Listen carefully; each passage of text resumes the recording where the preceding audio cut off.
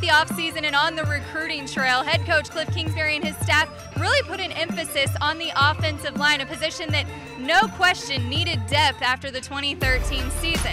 Now, after the signing class and into fall camp, Lee Hayes could not be more pleased with the big boys and the big bodies added to the line going into 2014, and now he says it's time for them to prove they're here to play.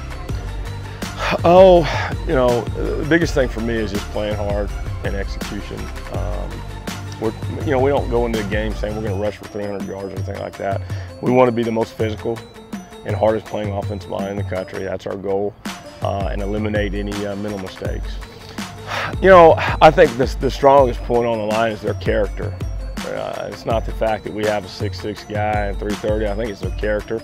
I think right now those kids they're practicing extremely hard. They're playing hard, and you know, the measure of a man is, you know, if you're 6'6", 330 picking on a 220-pound guy, that's one thing.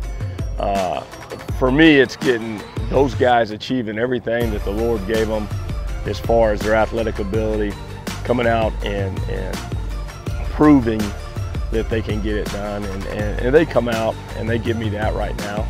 If they don't, we go in another direction. Really just toughness. I mean, we want to come out and impose our will up front, and you know, we're not trying to block guys, we want to dominate guys.